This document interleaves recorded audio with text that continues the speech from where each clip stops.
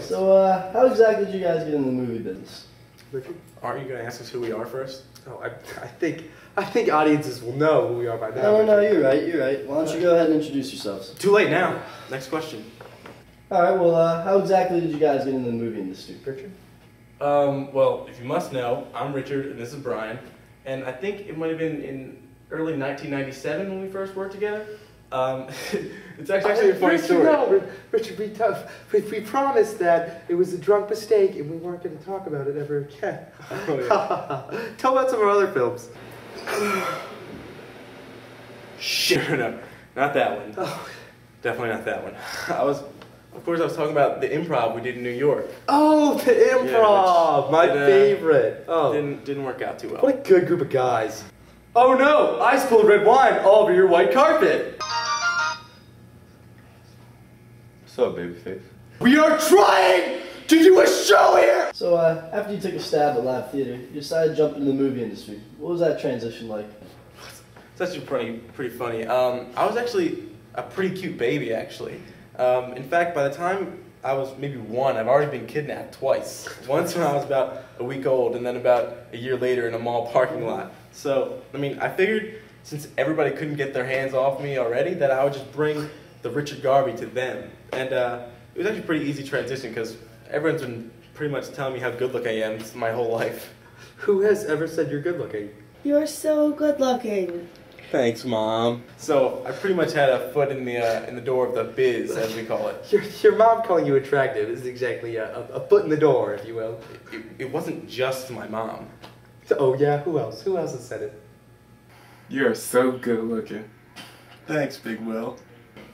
Well, so basically the jump from live theater to the studio was relatively easy for you guys.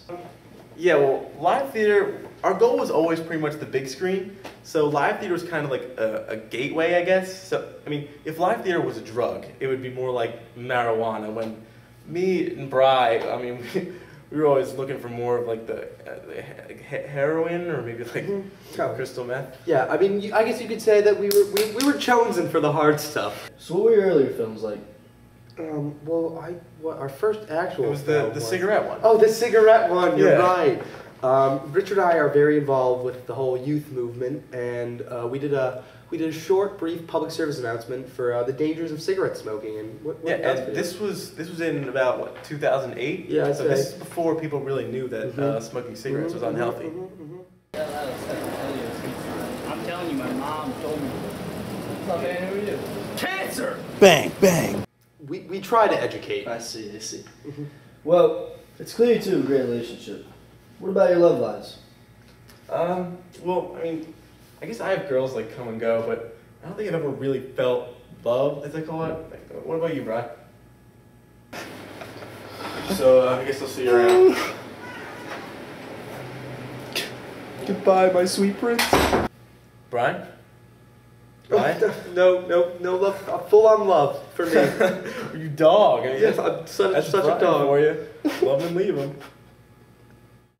So what are some of your other hobbies off the set?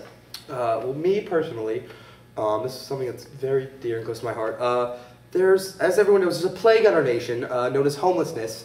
And I mean, I like to go, every weekend or so, I like to hunt down homeless people and and pretty much just get rid of them. I mean, they're a plague on our nation, and they're just, no, it's not like it's illegal or anything. I mean, don't you remember, just the other week, you had your hands around his neck, you were choking the life. Alright, how about you tell me your hobbies again? Brian? Puzzles. I like doing puzzles. Are you happy? Yeah, well, in my case, I mean, if you don't find me at the church, I'm usually at the local animal shelter. I mean, I don't know what it is about those little guys, especially the stray cats. I really feel like I have a connection with them. I mean, when I hold them in my arms, I can almost feel them talking to me. I can feel the blood pumping through my veins, and then I just realize that it's actual blood falling onto my shoes because the little guys have their claws so deep in my arms. I mean, that's the connection I'm talking about. That's gross. So I think I've gotten an in-depth view of the lives of the real Richard and Brian today. Yeah, I really think we have. Yeah, you got the gist of it. So, can you let me go now? You know we can't let any of you go until the police give in to all. Seriously, you're gonna stop waving the gun around? I mean, it's all loose, like it's going all around. Not even loaded. Bang. I think the muffins are done.